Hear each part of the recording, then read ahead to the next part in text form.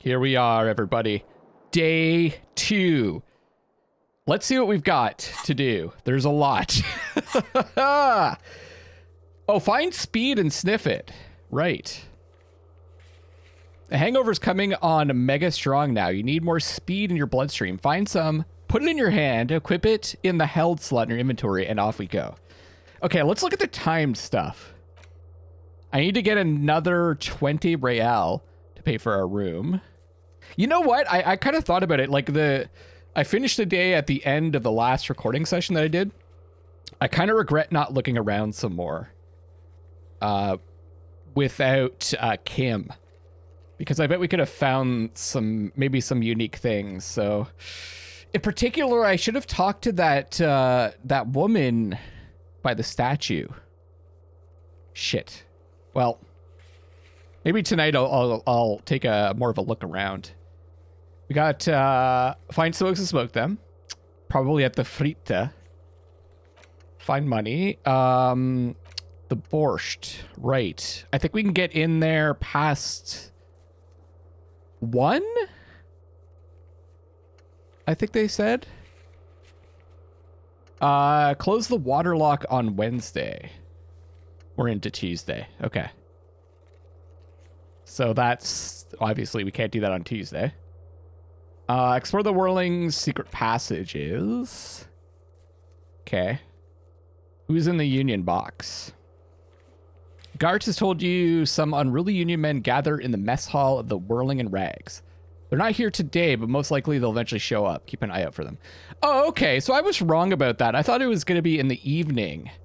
Maybe it'll be in the evening or sometime during the day on Tuesday. Find the armor pieces. Pick up the dice from the dice maker. 8 hours from 2000. So we had 4 to that. So we got another 4. So we could probably get the dice. Maybe we'll do that first. Getting the body down. We have to go talk to Everett Clare, right? Now that we have access to the harbor and it's daytime. Tattoos. Ask around about tattoos. I think once we go to the dice maker, we can also talk to the bookstore owner. Ask him to tell you about the case. I assume that we did this. Like we did the briefing last night, right? Maybe there's another briefing to get. Or we need to just talk to him about it. Run the number on the victim's armor. Call Alice back in a day. Okay, maybe we can do that too. The hangman's boots. I really wish I could have done that last night. Smoker on the balcony. So this is going to be like way later in the day. Past 9 o'clock. Joyce's info on the lynching. There's something she wants to tell you. You just have to present her with your badge. You didn't find the badge. Okay. Doomed commercial area. Plaisance. Okay. So we'll probably go to the dice maker and then do that. Who made the call? I think this might have something to do with the smoker. Track down your gun. We do know that the gun was at the pawn shop. And it was sold to someone for like 20 bucks or something like that. I thought maybe it was the Kuonese, whatever her name is. Kunese. So maybe I should talk to her again. Track down your badge. No. We haven't found a sad song on tape. Maybe in the pawn shop. All right, so I think what we're going to do first... I could look in the mirror again. Should I? Yeah, let's take a look in the mirror. A mirror hangs on the bathroom wall. It's barely covered in steam anymore. It's your face in the mirror, adorned with the expression. So we can't take a shot at that yet. We still need to up our stats. Okay. I think I think we're gonna go sober for the day. We got that nasty hangover. Get rid of this for now.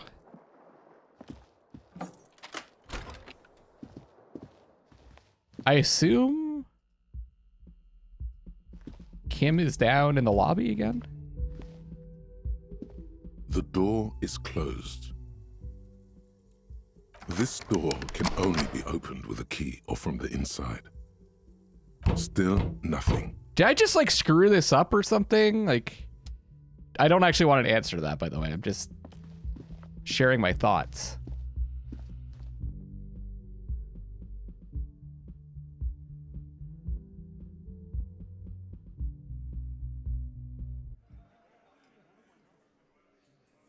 Oh, here we go. Oh, that section. Okay. So the section wasn't even open. Let's talk to Kim.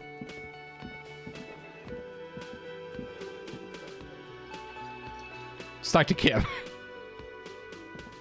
Morning. When you talk to Kim, everybody, you got to be in the right spot. You know, we are just like a half inch too far forward. We had to do an entire turnaround, move that half inch, and then turn around again to talk to Kim. Gives you a quick nod. Looks like we can get to work at once. The union muscle turned up. They look rowdy. We should talk to them. What do you mean rowdy? I mean ungovernable. Martinez isn't exactly enthusiastic about the RCM being here. They prefer to be policed by the union. These men here. Men who drink beer for breakfast? There's talk of an armed wing of the union called the Hardy Boys, who are responsible for state policing. I think it's them. Wait, the Hardy Boys is like, I feel like that was like a book series. Wasn't it like some kids that were investigators? I feel like that's like a book series from my past, but I think Hardy, it was Hardy. Okay.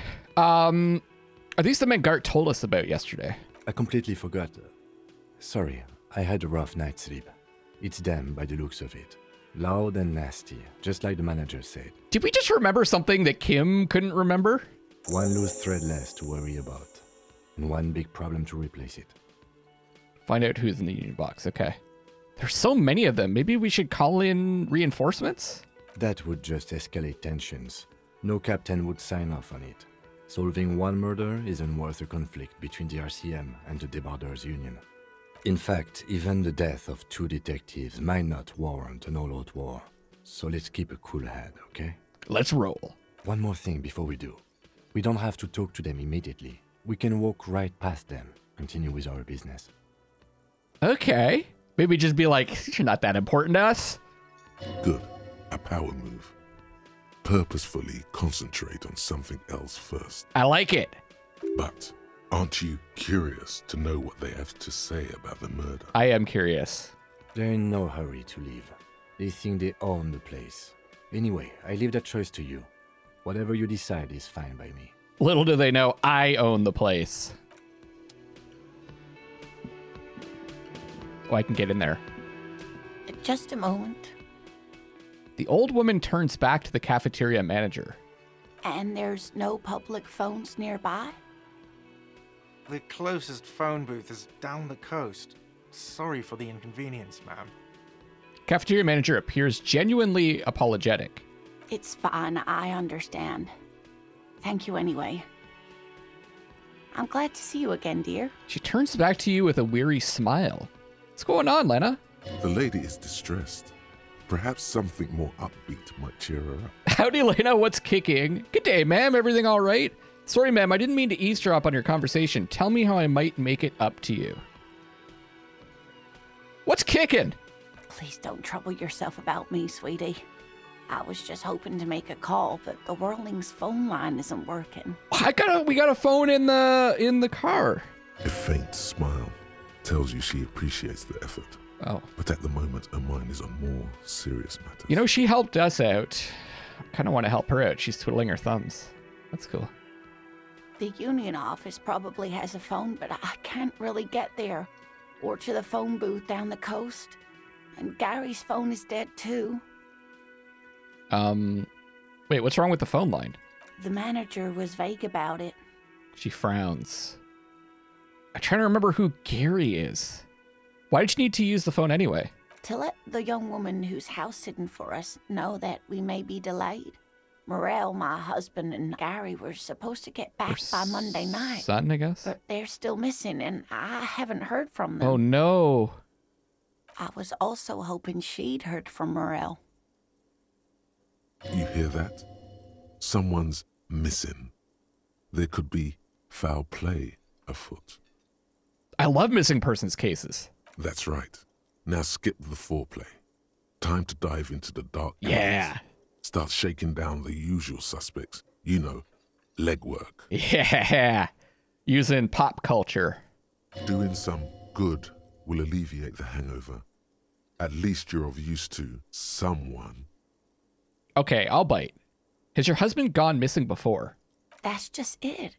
This isn't like him at all. He always plans his expeditions so carefully.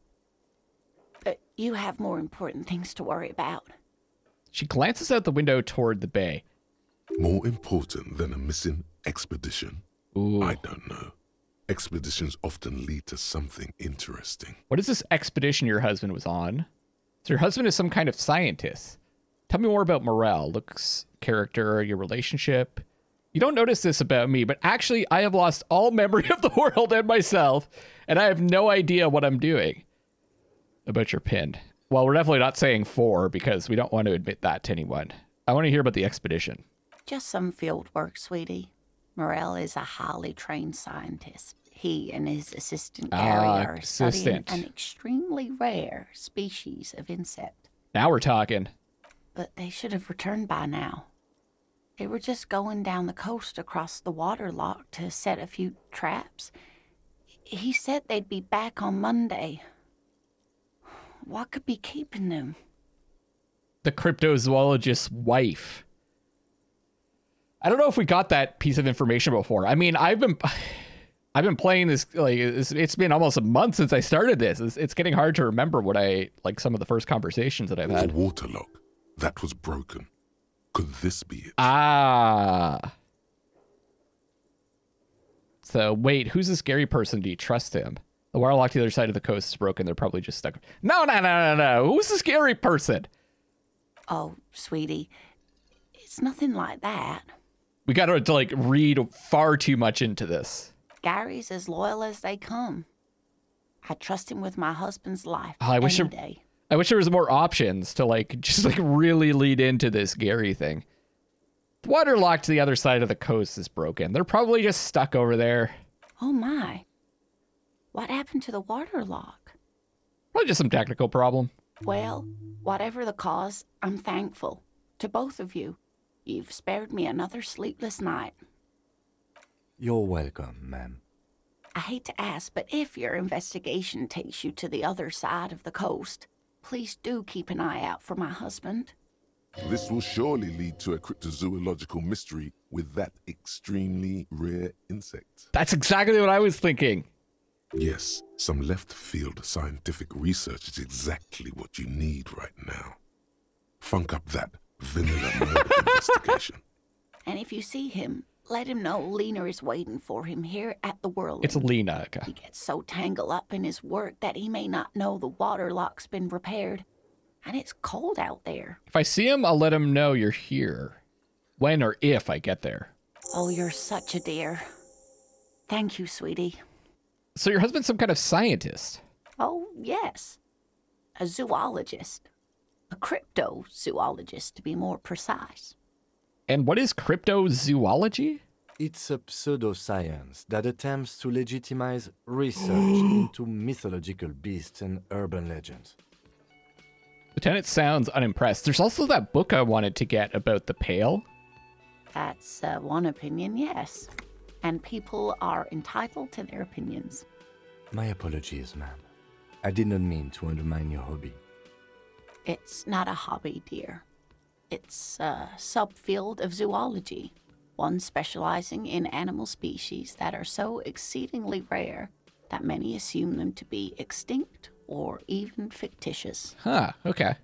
Searching for such species called cryptids is difficult and often thankless, and frankly, many scientists are too lazy to do it. Universities these days are rarely interested in supporting real research. Sounds like less of a pseudoscience and just like a science that is hard to produce results in. She's completely internalized her husband's struggles. They are her own.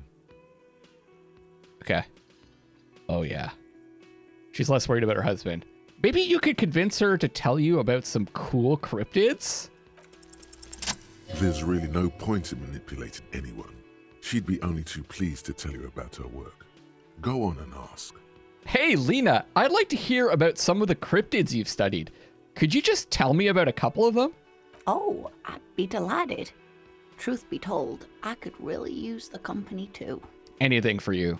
One cryptid, not a couple. One. This won't turn into some kind of cryptid extravaganza. Shut the fuck up, Kim. Cryptid extravaganza, I like the sound of that. And I don't. Just one. Or he'll be disappointed.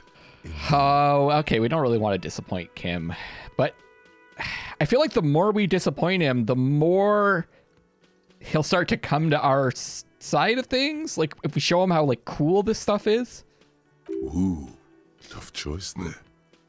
Okay. Biggest, tiniest, most dangerous, invisible.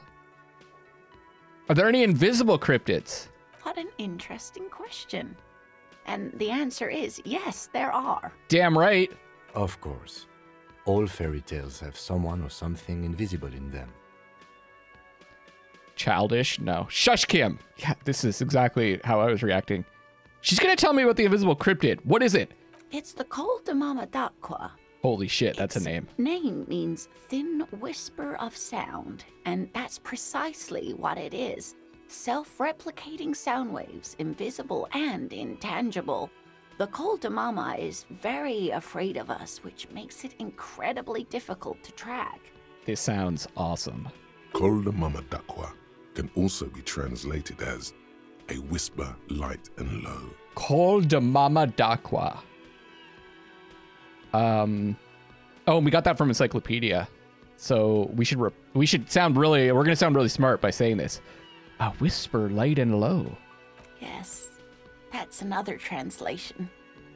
They're both quite lovely, aren't they? Her eyes light up behind her glasses. Although the low part is a little ironic. The Col de Mama d'Aqua makes, or rather is, such a high-pitched sound that other animals, including humans, can't hear it.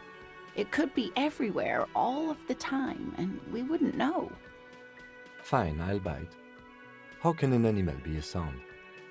The lieutenant looks at her skeptically. Many scientists have asked the same question. Some have claimed that it isn't itself a sound, but a tiny corpuscle that emits sound waves. But there's no evidence to support this theory. Huh. Could it be here? Right now? It could be. As I said, it could be everywhere. And we wouldn't know any better. It could be ringing all the days of our lives and nights. What evidence is there of this animal being a sound? Plenty. It's the evidence that led to its discovery. In the 20s, a group of Areopagite ornithologists, that is, scientists who study birds, were trying out a new recording technology for capturing sounds outside the range of human hearing. Okay. When playing back recordings they had made in the foothills of the Ea mountain range, they noticed certain anomalies, patterns that seemed random at first, but on closer examination were consistent with the waveforms of songbirds. Just not eagerly. The scientists soon discovered they could track and even predict what appeared to be feeding, mating, and migration patterns based on sound waves in a strictly delimited range of ultrasonic frequencies, even higher than those of the highest-pitched bat calls. She transforms, when speaking about these strange animals, into a confident woman. She's awesome. They realized that they had discovered a new species and called it the Col de Mama d'Aqua, after the Paracanassian name for the voice of God, which is said to be very silent. Go on. They grew quite obsessed with these little birds. Even though they couldn't see them, they could distinguish among individual birds and even began to name some of them. Name them? Sequester, Time, Joscan. Those are but some of the Mamadakwa they followed individually. Why is the Mamadakwa so afraid of us? That is a sad story. A group of university students assisting with the field work in their enthusiasm for the project, and no doubt because they were preoccupied with impressing their professors, nearly drove it to extinction. Extinction? They tried to communicate with it and had no other means but sound.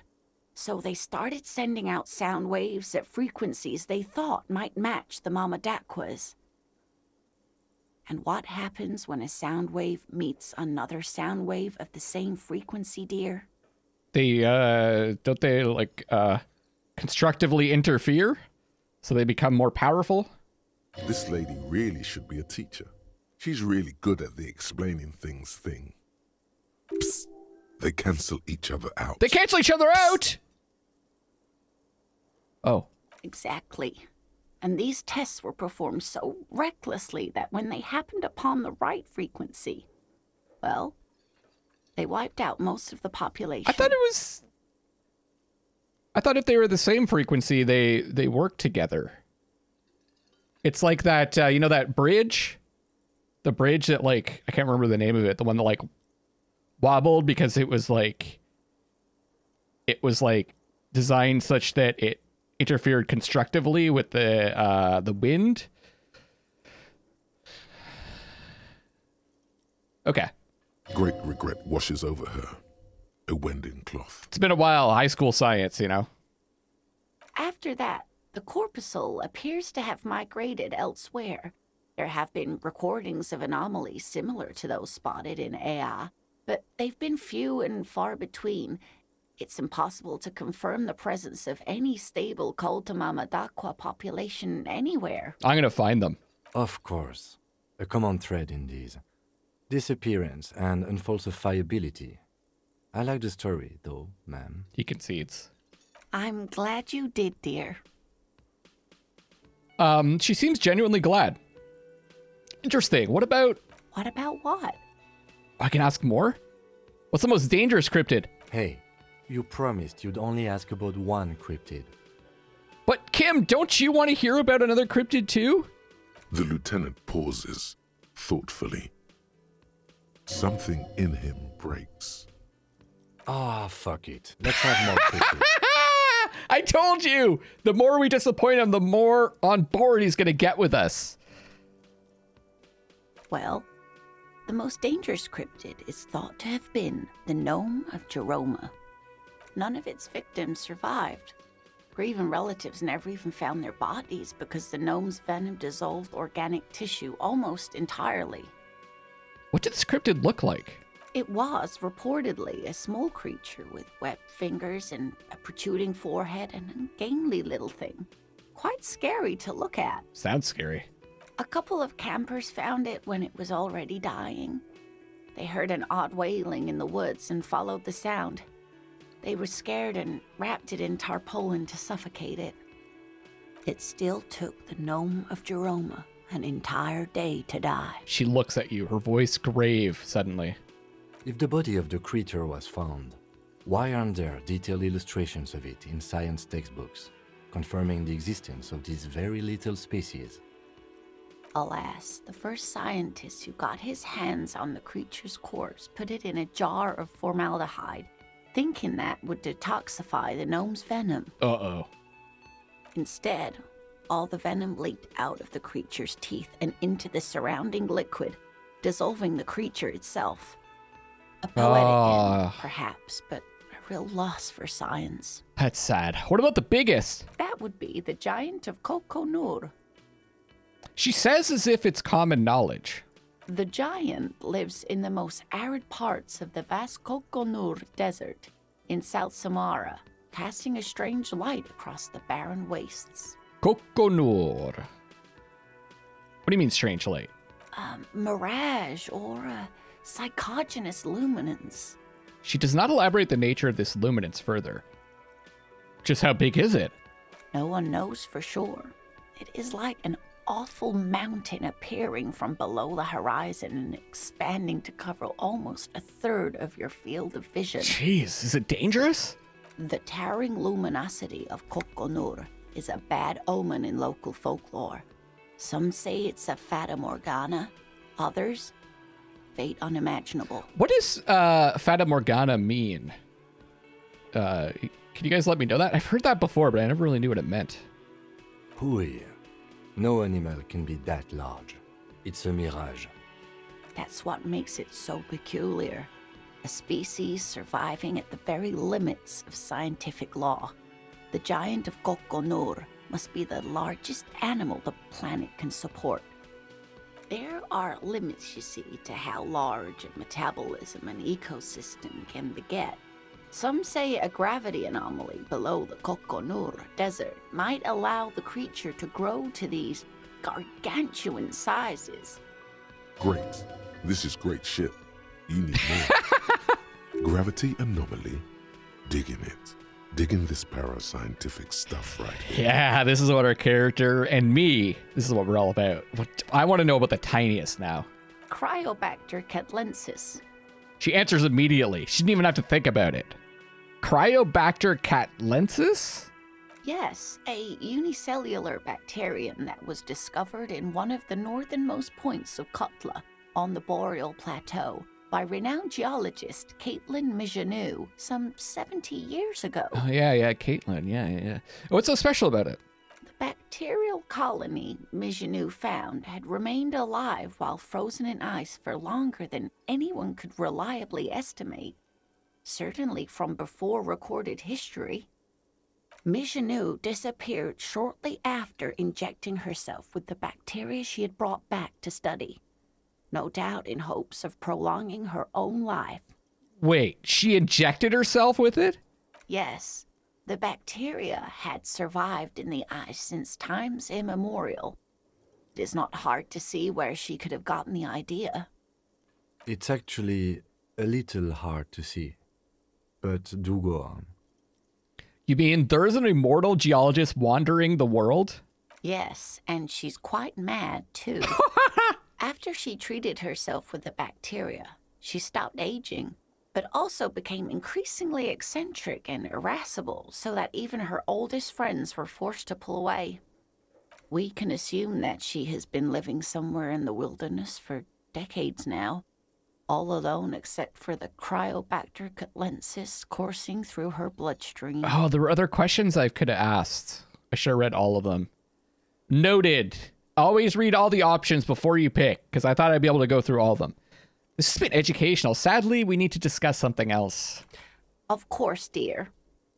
Tell me more about Morel. Looks, character, your relationship. Oh, dear. I'm not sure where to begin. What does your husband look like? Well, his expression is slightly grumpy, but his eyes are always bright and curious, like a small boy's. And his palms are quite coarse from all the field work, but he's quite gentle. It's always a challenge to describe the person you know best in the world. Let's try again. If I were trying to meet him on the street, what would I look for? Oh, well, he's a bit shorter than you, but with a larger frame. And he has longish white hair, usually a bit uncombed. You might say wild, even. Okay. The lieutenant pulls out his notebook and begins jotting down the woman's description. One other thing, he'll likely have all kinds of field gear on him, even if he's not out in the reeds, you know, just in case. How long have you been married? We'll be celebrating our 16th anniversary this autumn. Not the most numerically satisfying anniversary, but I like the less obvious milestones even more somehow. I like that too. Everyone celebrates, like the 10th, the 20th. Every day matters. How'd the two of you meet? Via dating agency, I'm ashamed to say. I was looking to get back into the scene after recovering from my accident. And he just divorced. We hit it off, and, well, here we are. Two bad things, bring them together. That's nice. I think I have all the information I need. Let's move on. I hope I've been useful. Tell me more about this rare insect your husband is looking for. Oh, sweetie, it's fascinating. Yes! But I shouldn't bore you with entomological minutiae. Bore me. The lieutenant gives you a sideways glance. No, I want to hear about the insect. Well, it's a phasmid, technically, but Ah yes, Phasmatodia, a diverse group of insects whose bodies resemble twigs. Ah, leaves, right. That sort of thing. Ghost insects, colloquially. I know I had heard that term before, but I couldn't remember. Oh yeah. Here comes the interesting. where other phasmids imitate sticks or leaves, this one's a living reed. It disguises itself among the reeds here on the Insulindian coast. Hence its name, the Insulindian phasmid. Perhaps you'll end up co-discovering the phasmid with us, officers. Hey, she looks you in the eye and nods thoughtfully. We could be in some kind of pseudo-scientific journal. I knew it. We're gonna be chasing made-up insects with cryptozoology. Shut the fuck up, Kim. It's not made up, officer. I can assure you. There's a hint of defensiveness to her retort, but also confidence. She seems to sit up a little straighter in her chair.